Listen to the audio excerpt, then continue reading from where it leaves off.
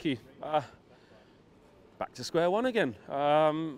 Getting into decent positions, poor on the ball, poor with the final ball, not creating too much from open play, only maybe towards the end of the game. After starting on the front foot, it just kind of whittled out from then, didn't it? Yeah, it was very poor today. I want to start with Pereira. I said after the Chelsea game, you know, shooting too often from stupid positions. He had 3 shots today, Pereira. He had 1 after 7 minutes when he was in inside right position in the box, and we had people in the box, and he blazed it about 5 yards over the bar. We need more intelligent players than that. Then in the second half, he did have a decent effort. He hit it well. The keeper made a decent save. For me, it was still too far out to be having a goal. We should be building the play up from there. And then his 3rd shot that he had, he got the ball on the left-hand corner of the box. And I could see as soon as he got the ball that no matter what happens, he's going to have a shot. He's not playing for the team. We had loads of players up the field. We were building pressure. And he had a shot against 2 defenders that are standing in front of him. It bounces away, and they're away. We've got to have players who are looking to play for the team and not playing for themselves. And what about when he was trying to play forward passes? It was not enough on it, too much on it, getting intercepted. His all-round game today just was not there. He's nowhere near good enough. Now, he brought Jesse Lingard on in his place, which I wasn't surprised. Obviously, it wasn't surprising that he took him off. Just very quickly back onto his shots, by the way. He keeps having these shots. Has he scored a goal this season? I mean, who does he think he is? Bobby Charlton? Do you know what I mean? Stop shooting from them distances and them positions. You're not scoring a goal ever. I mean, it was the one against Southampton last year. Probably going off that. Last year, yeah. So he needs to stop that. So he got dragged off. He brings Jesse Lingard on. Now, I'm not a Jesse Lingard fan, but he did a better job of it than as soon as he came on, he was getting the ball around the edge of the box and looking for little passes, which is what we need. Now, our best player at that, without any doubt, I don't care, people keep coming on telling me, Juan Mata. Juan Mata's like Johan Cruyff compared to them two. He's just got a lovely touch, and he's got a brain, and he's looking for short passes, and especially against teams that are camped back. When we're 1-0 down, they camped back. Juan Mata sat on the bench twiddling his thumbs. He's bringing Jesse Lingard on. It's an absolute embarrassment. Sorry. No, it's an absolute embarrassment. Do you think that he will look for a change and bring him in, or he's too far down the pecking order? He's too far down the pecking order, and I don't understand it. I know there's loads of people in the comments sort of saying he's going on about Mata, and I keep going on about. I'll go back to Matic. Somebody said on the comments he didn't mention Matic today.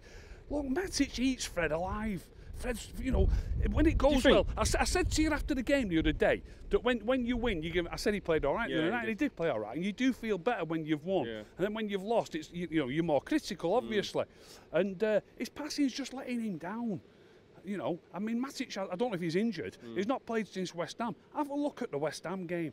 His passing's fantastic, straight and direct into people's feet. Is it because they're safer passes, though, Rick? They are sideways. They are from 5 yards. Flex, you need to see it. If Matic's passing against West Ham was class from his own half, driven into the forwards' feet.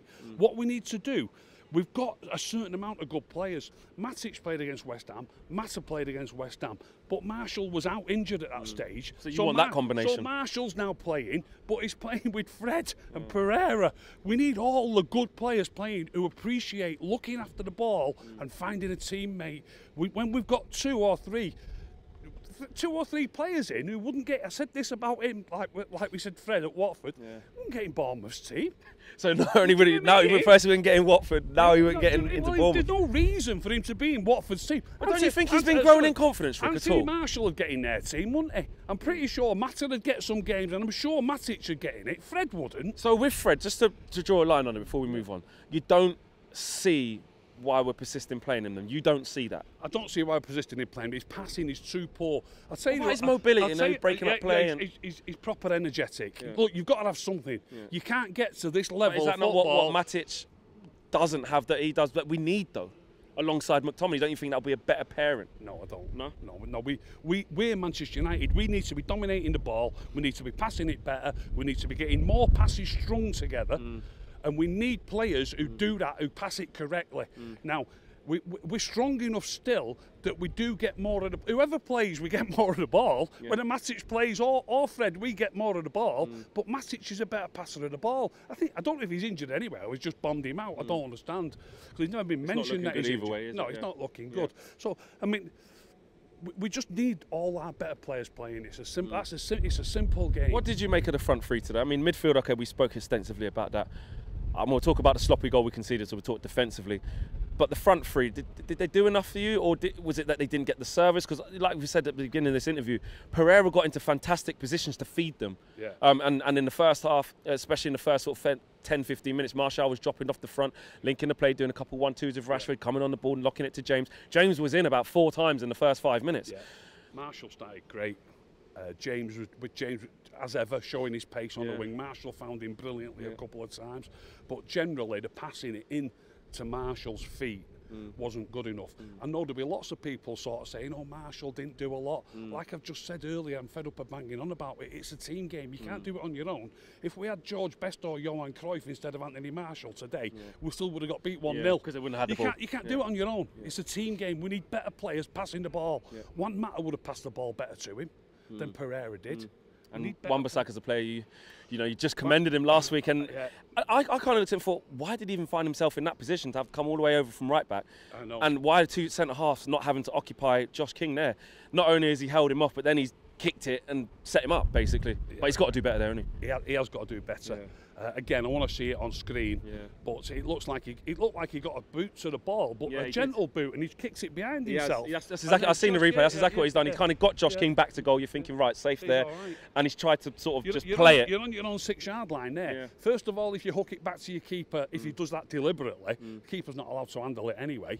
You've really got to just boot it as far as you can away from the goal, or even, I mean, he hooked it back. Maybe he could have hooked it into the crowd. Exactly. Do you know what I mean? But what he did was horrendous.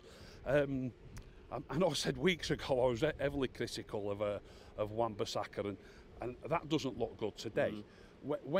Whenever do you take a £50 million fullback off? If you're going to try and get the game back, not to bring on an extra striker or an extra midfield player, it was just another fullback. And so exactly because he had the yellow card, he probably thought, I don't know, it's like he didn't maybe trust him. So finish off, Rick, going forward. I mean, how do you want to see us set up for the next game then? Well, I don't think Matic is fit. We're proper struggling, aren't we? I can't. Have we got Mata in the 10, for argument's sake. We're going to see the front three. I definitely have Mata at 10, $1,000,000%. And keep consistent with Fred and McTominay because we haven't got much more. 9. I think it's got to be Fred and McTominay if Matic isn't fit. I think it's got to be. When I watched the replay back from the when you was on about Fred before, it crossed my mind. I wanted to say this. I always have it recorded and I always watch it again, sometimes on Sky, sometimes I watch the MUTV coverage. And Ben Thornley was on MUTV, the co-commentator. I don't know what's up with Paddy Curran, by the way. I hope he's all right. You know, because I don't think he's been on in the last 3 or 4 games. So Paddy wasn't on, Ben Thornley was on. So I was watching the game against Chelsea the other night, and Ben Thornley was heavily critical of Fred, saying he's got to get his passing better. It's no good just being energetic. So Ben Thornley's in, you know, he's just a commentator. You know, I understand that, but it's somebody else who can see it. His passing has got to be better. You can't play for Manchester United in midfield and pass the ball like he's passing it. Nice one, Rick. Thanks for talking to us, mate. Big thank you to you guys for watching the latest of our videos. And if you want to check out more, make sure you do that just to the right of me. We are the biggest and best Manchester United channel in the world. Make sure you check us out on all of the socials as well. Facebook, Instagram, Twitter, and YouTube. The socials are along the bottom. Peace.